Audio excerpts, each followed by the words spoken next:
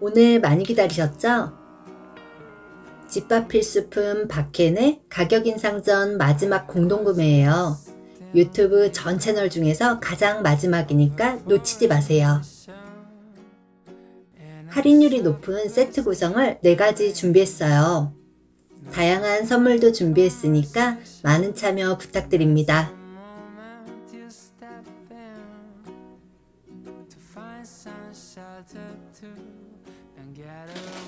박켄은 전용바큐머로 용기 내부를 진공상태로 만들어 식재료의 산패를 지연시키는 신개념 진공밀폐용기예요.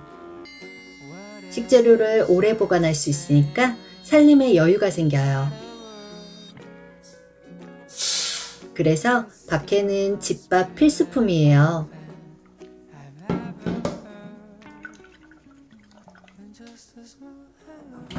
요리 하나만 하더라도 꼭 쓰게 되는 파, 마늘은 박켄에 넣어두면 2~3달쯤은 처음 샀을 때처럼 싱싱해요.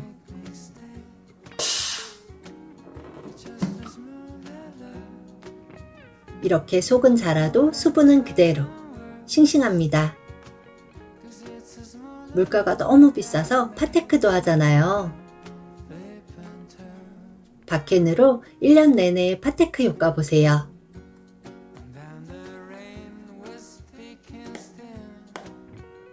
이건 지난 박켄 4차 진행 때부터 넣어놨던 파슬리예요. 무려 4개월 된 파슬리. 색은 연해졌지만 상한 곳 하나 없어요. 유통기한이 2월 8일까지였던 콩나물. 20일이 더 지났는데 쌩쌩해요. 오늘 콩나물 무침 해야겠어요. 제가 극찬하는 건 버섯이요. 키친타올, 신문지 다 써도 매번 버리는 게 더 많았거든요.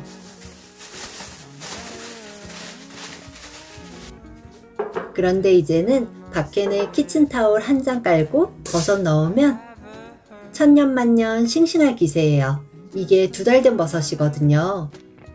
방금 채취했다고 해도 믿겠죠? 박켄에 넣은 버섯은 한 가닥도 버릴 일 없어요. 사이즈별 활용법 알려드릴게요. 박켄은 높이에 따라 베이직, 하이, 롱, 손잡이가 있는 그립 보틀로 나뉘어요.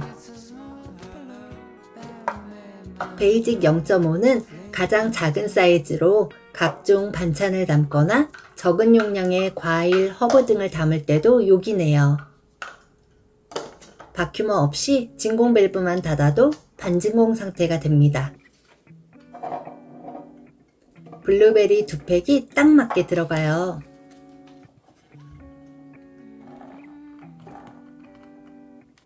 쉽게 상하는 과일도 박켄에 넣으면 최소 3배 이상 오래가요. 썩어서 버리는 일이 줄어드니까 확실히 식비가 절감돼요. 저는 버터나 치즈도 꼭 여기에 담아 놓는데 신선함이 오래가서 좋아요. 코스트코 대용량 버터도 냉동했다가 살짝 해동해서 한 개씩 소분하면 박켄 0.5에 쏙 들어갑니다. 먹다 남은 김도 딱 여기에 보관하세요. 눅눅한 김은 안녕이요.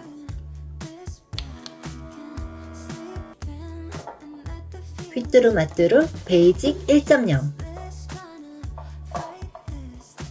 마늘 500g이 딱 맞게 들어가요. 마늘 1kg을 사셨다면 박켄 2.0에 넣으면 되겠죠?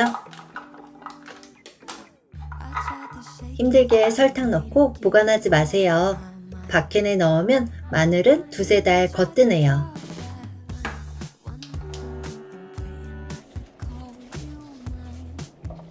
루꼴라도 1.0에 딱 맞게 들어가는데요.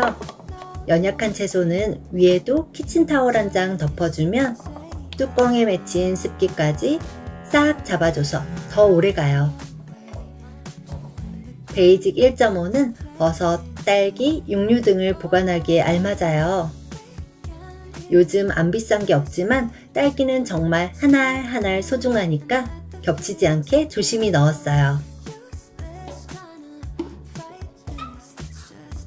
높이는 딸기가 2단으로 들어가는 정도예요. 잘 상하는 생선은 구입 하루 이틀 내에 먹어야 하는 품목이죠. 박캔에 넣어보세요. 일주일쯤은 상할 걱정 없이 보관 가능해요. 랩 씌워져 있던 육류도 무조건 박캔. 이제 냉동하지 않아도 돼요.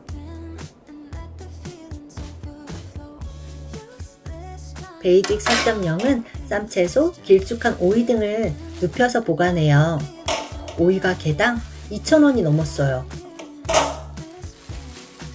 아껴 먹어야 하니까 박캔이 필수예요. 쌈채소 한 팩까지 야무지게 넣어 보관합니다. 박캔 베이직 4.0은 플래티넘 실리콘 패킹이 완전 분리돼요. 들뜬 부분은 없는지 꼭 확인하세요.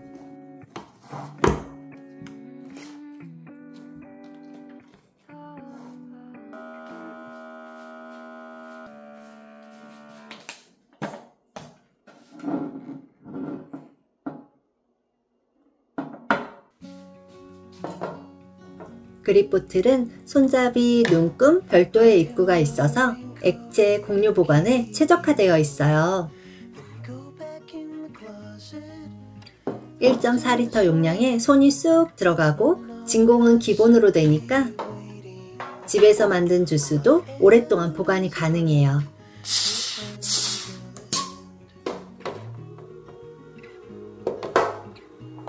박캔에 보관했던 양배추, 사과, 당근으로 까주스 만들었어요.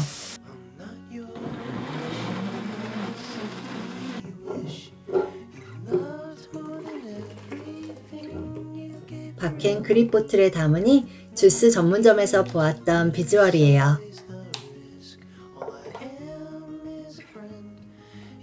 별도의 입구를 손잡이와 반대쪽으로 놓으면 따르기 쉬워요.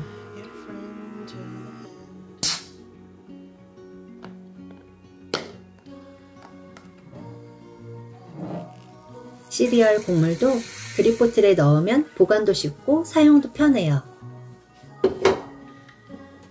제일 좋은 건 육수 냉침이요.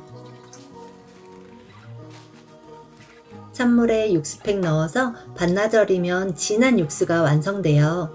간편하기도 하지만 냉침 육수는 맛이 더 깔끔해요.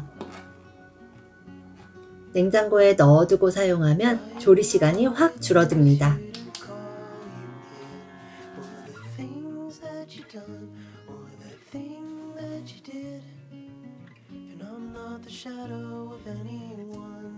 방울토마토는 꼭지를 따서 보관하세요. 방울토마토는 쉽게 무르지 않지만 금세 쪼글쪼글해지죠? 세척 후 물기를 닦아 박캔 1.0에 보관해보세요. 500g이 딱 맞게 보기에도 너무 예뻐요. 하이 1.0은 된장, 고추장만 넣어도 예쁘고요. 요즘 핫한 보틀 샐러드 용기로도 안성맞춤이에요. 하이 2.0은 마늘 1kg, 방울토마토 1kg이 들어가는 용량이에요. 손질 대파를 넣어 사용하기도 좋죠. 저는 주로 숙주, 콩나물을 넣어두는데 300에서 400g 한 봉지가 들어가요.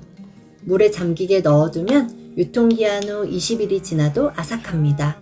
오히려 사올 때보다 더 싱싱해진 느낌이에요. 칼각 좋아하시는 분들은 하이 3.1 무조건 하세요.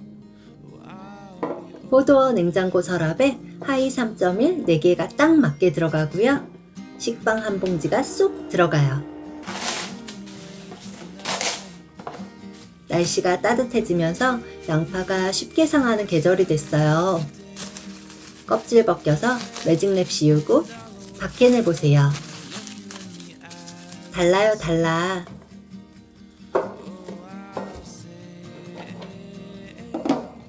하이 3.1은 사과, 수박, 양배추, 김치 등을 넣기에도 좋은 사이즈고요.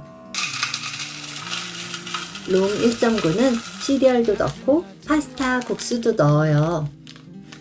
내용물만 넣으면 더 예쁘지만 저는 그냥 한꺼번에 몰아 넣어요. 개봉한 국수 보관이 마땅치 않았는데 이렇게 넣어두니까 습기 걱정도 없고 깔끔해서 좋아요.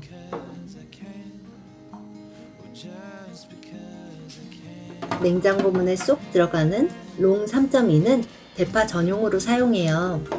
마트용 대파 한 단이 딱 맞게 들어갑니다. 현존 최고의 살림법 박해나세요.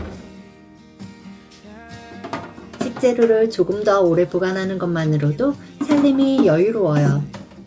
저절로 되는 냉장고 정리는 덤이고요.